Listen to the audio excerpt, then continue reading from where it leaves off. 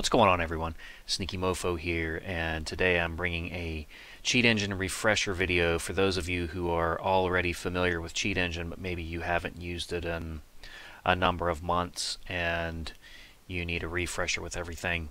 I'm just going to run through the tutorials that are built into Cheat Engine, and I'm not going to spend much time at all touching on things that you probably already know about if you can make it through the tutorials, or if you could make it through all the tutorials before you put it down for a while. So let's get started. I've gone ahead and attached Cheat Engine to the tutorial program. First thing we need to do, scan for health. This one's pretty easy, you know. Hit me.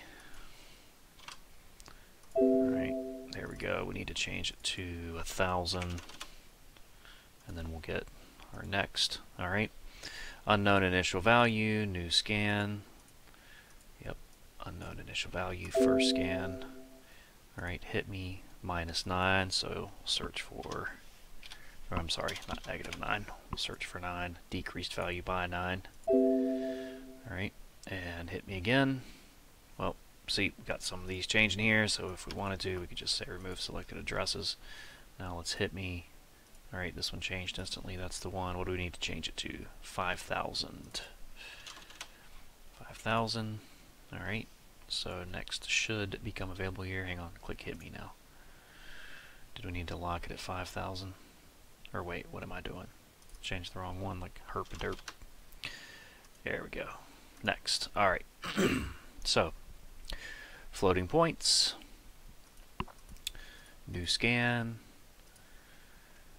Type float. We're going to look for 100. Alright, first scan. Hit me. Alright, it actually ended up being this one. So we need to change that one to 5,000. Okay, and then we've got our double here for ammo, which actually might be, what's this, fire? Yeah, I didn't think it would show up for float, but new scan, type double, first scan, 99.5. Fire, yep, that's it. Change that to 5,000. And on to the next one, code finder, new scan. Gonna search for 100. We'll do 4 bytes. Change value, 358. Alright, so we'll say what writes to this address. Yes, attach the debugger. Alright, change value. Here we go. Replace with code that does nothing. Okay. Change value. Alright, there we go. Next. Okay, pointers. So we just need to find this one pointer. So let's look for 100. Whoops. 100. First scan. Change the value. 567. Next scan. Here we go. Let's find what writes to that. Okay, change. Okay, EDX is what? Right here. Control C. Stop, close. There was no offset. That's good. So, oops. X. B. First scan. Alright, 257. Let's just try this one here. Change record address. Pointer. 00. Oh, wait. Duh, this was just one pointer, so it's this one right here. 00645360. And there's our value, so we say OK. And what does it want us to do? Change the value using the pointer to 5,000 and freeze it. There we go. Freeze the value, change the pointer. And next should pop up for us here. There we go. Alright, so we're good to go with that pointer. Code injection, new scan. Let's search for health 100. Undo hex. 100, first scan. Hit me, 99.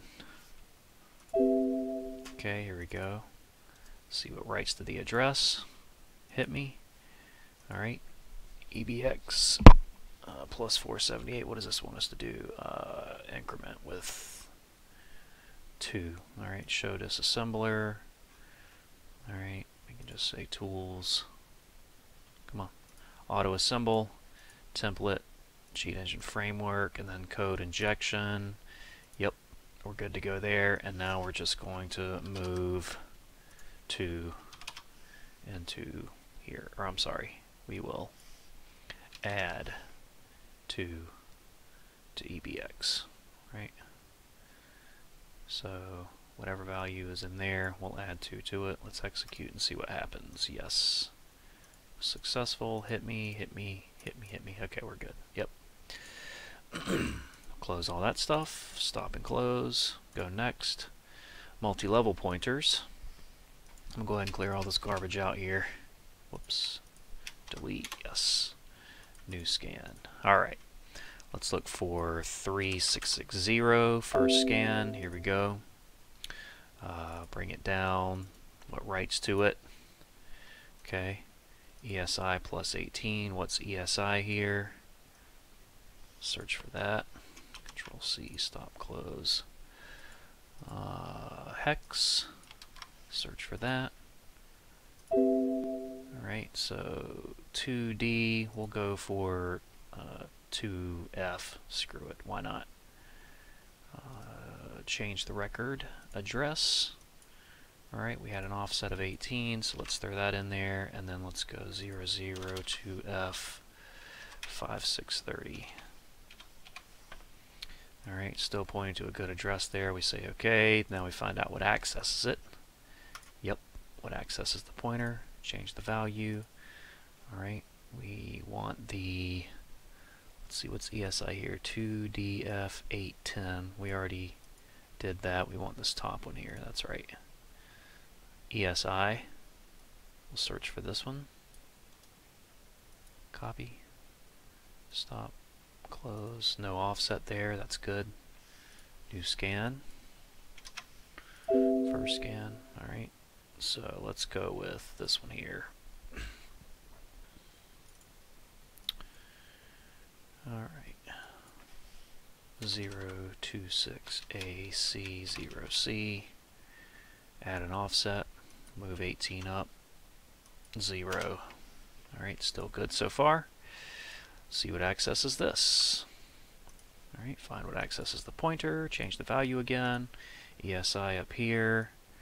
We'll look for that now. Control C, stop, close. New scan, first scan. Alright, let's go with this one here. Alright, 2CF8E4. And there was no offset for that one either. Add offset, 18, 0, 0. Oh, wait, was there an offset to that actually? What was it? 14? Yep, offset of 14. Alright, still looking good. Click OK. Find what accesses this address, and I think this is the one that'll take us to the base address that we're interested in here. Change value. Final offset of 0C. What's an ESI here? Okay, we'll search for that. Control C. Stop, close. New scan. First scan. There we go. Alright, so let's say add offset 18, 0, 14, and then C. 00645 We say OK. Now it wants us to change it to 5000 and freeze it. Alright, boom, freeze it, change pointer. Wait a few seconds here, and voila, there we go, good to go. Alright, now we've got shared code. This is the final one. Alright, let's go ahead and delete that mess. New scan. Let's start a scan for 100, and the type is float as specified there in the tutorial. First scan. Alright, let's hit this guy. Alright, there's player 1. Let's hit this guy. That's definitely player 2. New scan, 500. Okay, hit the player 2. Come on. Yep, that one there is player 2. And just to make sure, there's player, or I'm sorry, player 3 and then player 4. Yeah. Alright, so let's go to the memory viewer and tools, and we'll say dissect data structures. I guess first we could find out what writes to one of these. We would find out what writes to all of them, but if you remember the tutorial, it shares the same code for everything, so the offset and everything is going to be the same. Attack. Alright, EBX plus 4. So we'll just move down 4 bytes whenever we throw all these memory addresses here. And let's see. So we'll copy that one, paste it here, Control A to add, and change the group here. New group to group 2, and change that group for that one. OK. Control C, cancel. Control C, OK. And last but not least, this one here, cancel. Alright, and then we'll just go -4 for each of these. And then we'll define the structure. Yep, and 4K. And here we go. We see the group 1, group 2 for each of the individual players with the health and their names and all that good stuff. So now we want to go ahead and write our script. So the first thing that we'll do, we'll close this, and let's see, EBX plus 10 is going to be what we're interested in whenever we write our script here. So let's go find what writes to this address one more time. Attack, go here, show in disassembler. Alright, and we want to move up to the sub up here and write some code, inject some code there. So we'll do tools, auto assemble. Let's do AOB scan. Yep. Alright, so once we inject, we'll say original code. Original code. We'll create another label for new code. Alright, let's say new code. Oops. Dang it. Let's copy these. Paste. And we'll do fadd instead of fsub. And we'll do the compare EBX plus 10 to 2, and if it's equal to 2, then we'll jump to original code. If it's not equal, we're going to add to our health instead, and then do that. Bam, back to return. So the inject will start with new code at the jump there, and we should be good to go. We'll file, assign to current cheat table, close that. We'll go ahead and enable it. There's our jump. We'll follow it through and see what's going on here. Compare to, yep. Alright, looks good.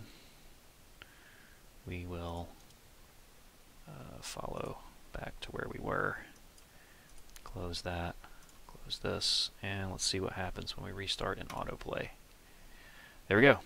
So click next, and you've completed the cheat engine tutorial. So that's pretty much it. I hope that this was a good enough refresher for you. I pretty much did this for myself as well. I go long periods of time where I don't do anything in cheat engine for a while, so it's good to have this kind of thing, I think. So anyway, thanks for watching. Give me a thumbs up if you enjoyed it. Feel free to share this with anyone else you think would be able to use it and all that good stuff.